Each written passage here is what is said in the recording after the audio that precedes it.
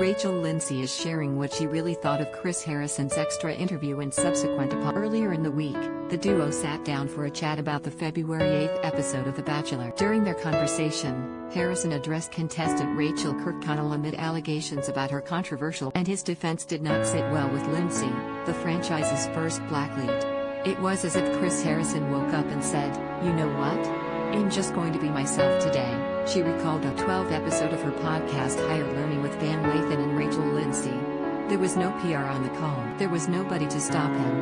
One point that left Lindsay boiling, as she explained, was when Harrison asked viewers to give Kirkconnell compassion, noting he couldn't give it to this Rachael in the interview and couldn't give it to the people that were offended by the things that she did. She also brought up Harrison questioning the calls for Kirkconnell to apologize, basically saying, "Who are we to tell her when she should apologize?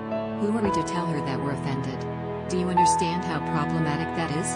The season 13 lead said, "What I wanted to shout in that conversation is, you're right, Chris Harrison. Who are you?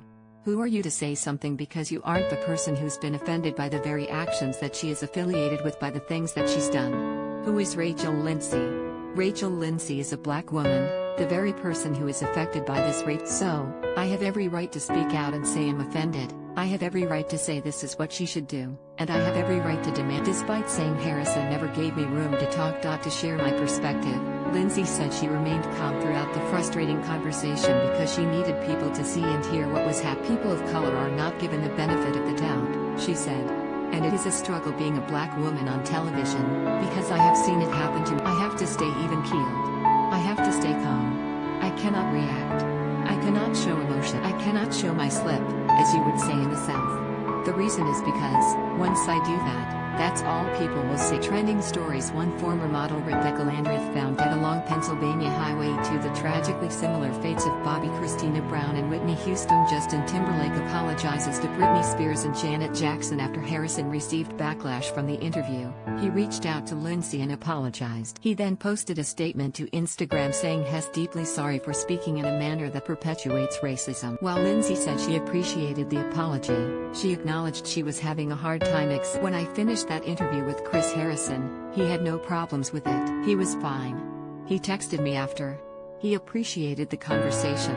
He was like, yeah, he'll probably get a little flack, but thought it was great we could disagree but do it in a civil." It wasn't until the backlash came the next day.